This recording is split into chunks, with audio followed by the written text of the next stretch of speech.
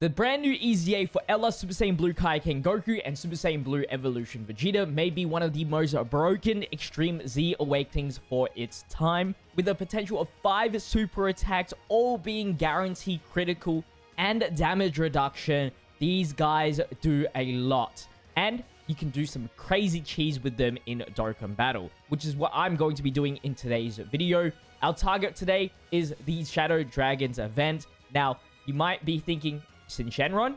Omega Shenron? Omega Shenron hasn't been beaten by a free-to-play team yet. No. We are doing a mission specifically for Stage 6 of Ice Shenron. He's actually really annoying, especially with his typing restriction. You need to use physical in order to do damage, and he disables dodge and lowers your defense on super. All very annoying mechanics. And for over a year now, I've been stuck on this event. But with these guys, we can cheese it. The mission that I'm trying to do is Battle of Fate. So I just chucked in a bunch of random Battle of Fate units and made sure that the Super Saiyan Blue Kaioken Goku and Evolution Vegeta were under the leader skill.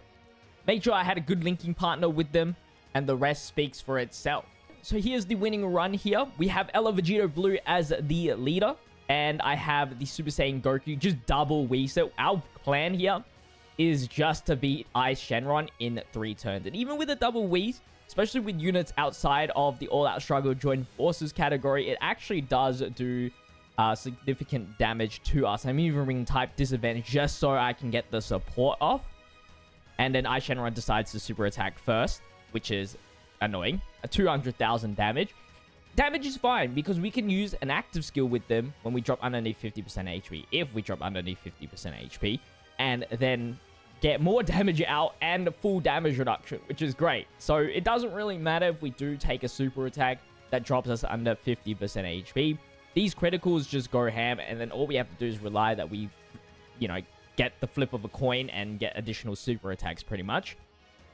So each additional super attack will raise up their own attack and defense, and also guarantees crits, which is, it's such a broken unit that I wish all-out struggle join forces was a little bit better for free-to-play. And, of course, we're going to take double-digit damage, and then a Goku here, who is actually in the category in all-out struggle, so that was good.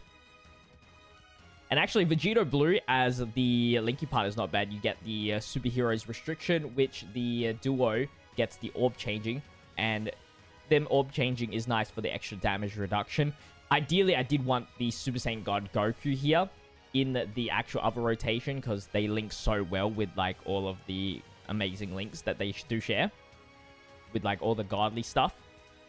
But all good. The attack pattern was, like, perfect for us. And we still have the damage reduction. Our Bulma item didn't come into play here to heal us up. Whether or not you think that is, like, a bad situation, we did take a super attack. It wasn't that much anyway. It was still helpful. We still got the run done. I hope you guys do enjoy today's video. If you are struggling on this mission or you forgot this mission exists, make sure to try this strategy out. And then Gohan here. Nice little floater spot. Ice Shenron is actually really annoying as well because he can lock in positions. So our Goku here, ideally I wanted the blue boys to finish it off in the first slot there, but unfortunately we are not able to. But luckily that Goku has guaranteed guard. I do have a lot of dodge on him, so he can, this is actually with no items. And he's not underneath the joint forces all-out struggle. He's just under 1 leader skill. Post super attack. Actually tanks just fine. We're just hoping not to take a super attack, which we didn't. And then these boys get a 13 million super attack, which is not even like their best situation as well. No fierce battle. And they're doing just an amazing amount of damage. Like, any int boss, especially Ella EZAs now that are int, we clean up easily with these guys. So easily. Because they just do so many... The amount of super attacks turn 1 that they can do, that they don't need to build up or anything. It's insane, dude. It is insane. And then we did get the normal, which was the kill right there. And that is it. That was the cheese. Double Wii, survive for 2 turns.